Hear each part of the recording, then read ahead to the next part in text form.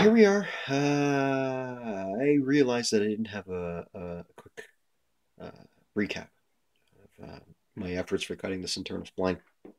Um, there she is in all its glory. I know I took some stills of it.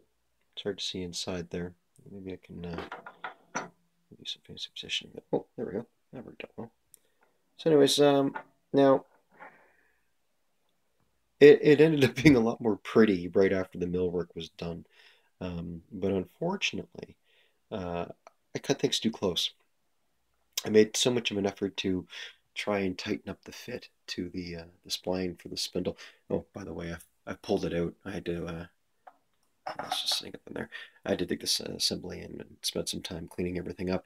Um, the, the spline on the shaft was pretty gnarled in a few spots. You can see some remnants of it there.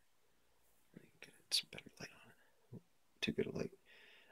It was pretty beat up. I'm not too sure exactly why it got beat up in these spots, because that would be buried well within the machine. Up here, maybe some tool marks I can understand, getting something on there, trying to turn it to force it, something got jammed. But down here, I'm not too sure why. But anyway, so I got some wicked glare there. So what ended up happening was my fit was so tight that I assumed I had some flaws in my spline, in like my internal spline, and I did. I had to clean it up a bit. There's some filing, some jeweler's files I got in there, and I hit with some sandpaper. And what I ended up doing was I marked it. I don't know if you can see there's a line with a dot, and then over here there's a line, and they correspond to up here.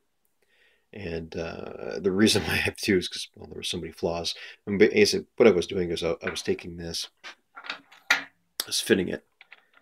Where is it? Right there. Obviously, it fits now, but I was fitting it, and it would get held up, held up, held up, held up, and I was bluing it.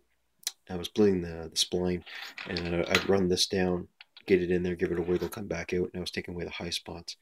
And once I turned my attention to cleaning up the flaws on this spline, things came together. But interestingly enough, see if I get this back together. So it fits great there. You can hear that wiggle just a little bit. There's a little bit of play. Nothing wrong with that. Now if I turn it, it gets hung up. I can, with a little effort, I can push it down, but I shouldn't have to. It gets hung up. Doesn't get all the way down to the bottom here. I'm not exactly sure what's happened there, and honestly, I really don't care. But and if I get back to my original spot, it's weird. Not too sure what's going on there. But again, it doesn't really matter. When I assemble it, I'll just make sure this part of the spline lines up. It doesn't come out. It's always going to be floating in in this part. So whatever. And this fits. I'm surprised that this fits so. There's a lot of forgiveness there, but the rest of the spots don't mesh up all that well. It's kind of odd. So anyway, you would think the spline would be uniform. That's where I'm going with it. So anyways, this is done. I'm at the point now where I'm going to cut my threads. That's my next process.